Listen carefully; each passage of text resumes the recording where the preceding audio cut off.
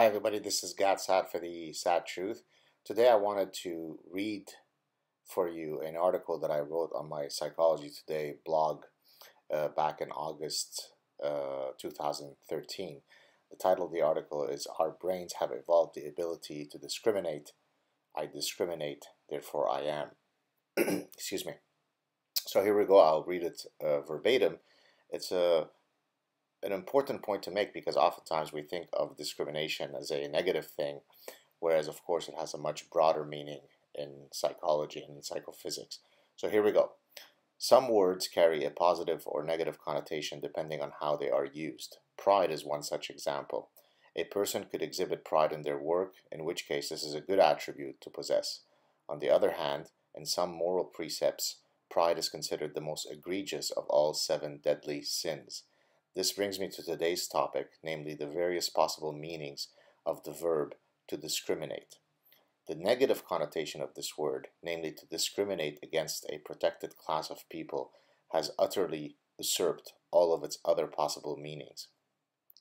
People's understandable desire to not appear as though they discriminate against others has yielded some rather shoddy and irrational thinking in contexts where the ability to discriminate between sets of stimuli makes perfect adaptive sense.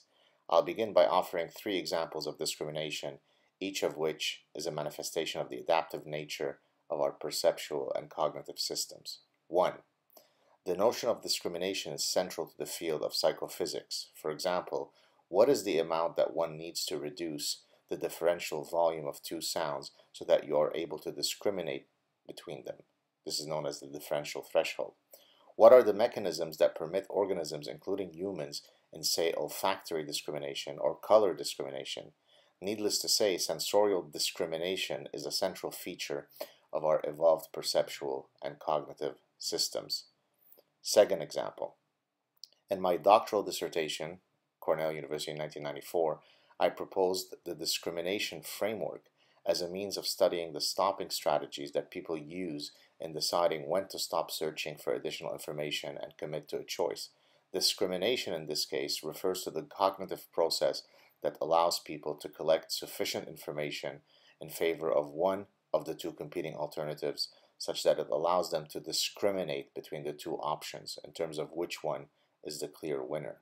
The cognitive process of discrimination in my doctoral dissertation is not unlike that found in signal detection theory, a form of stimulus discrimination in psychophysics. Third example.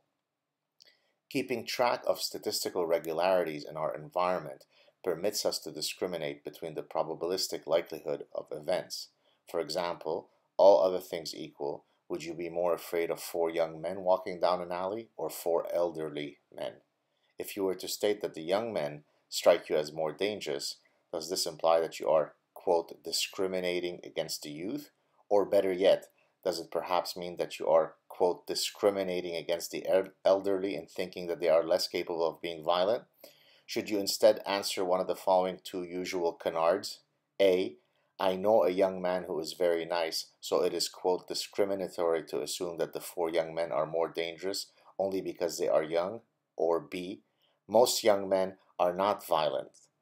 Hence, it is, quote, discriminatory to judge these 4 men when most men of their age group are peaceful.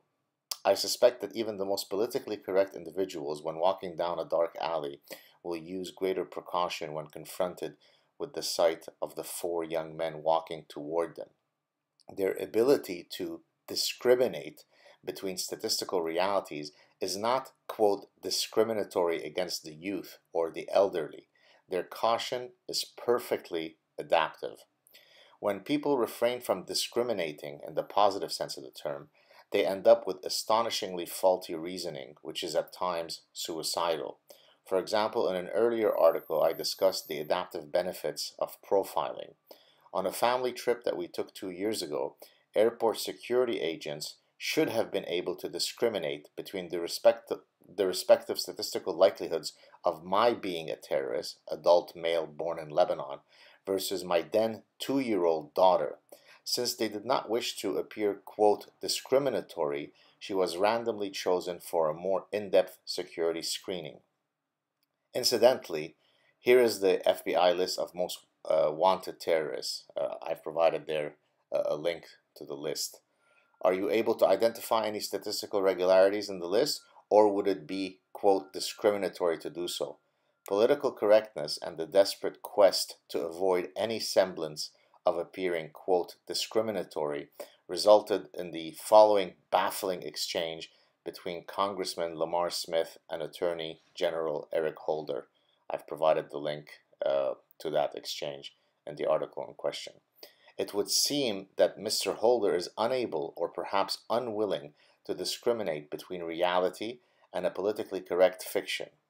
In another of my earlier articles, I discussed the case of a young female teacher who had a sexual relationship with one of her male underage students. The legal system did not wish to appear, quote, discriminatory against men, and as such, she was treated more harshly than was otherwise warranted. Statistically speaking, men comprise the overwhelming majority of pedophilic sexual predators, and as such, this universal statistical regularity should have better informed how the law treated this otherwise despicable teacher. Finally, in another one of my earlier posts, I've provided a link. I also refer to chapter 1 of my trade book, The Consuming Instinct. I pointed to a common cognitive error that people commit in mixing up facts that are true at the population level with supposed, quote, violations at the individual level. For example, it is a biological fact that men are taller than women, even though WNBA female players are taller than most men on Earth. This fact, which is unequivocally veridical at the population level, does not constitute a, quote, discriminatory statement because one is able to identify woman X who is taller than man Y.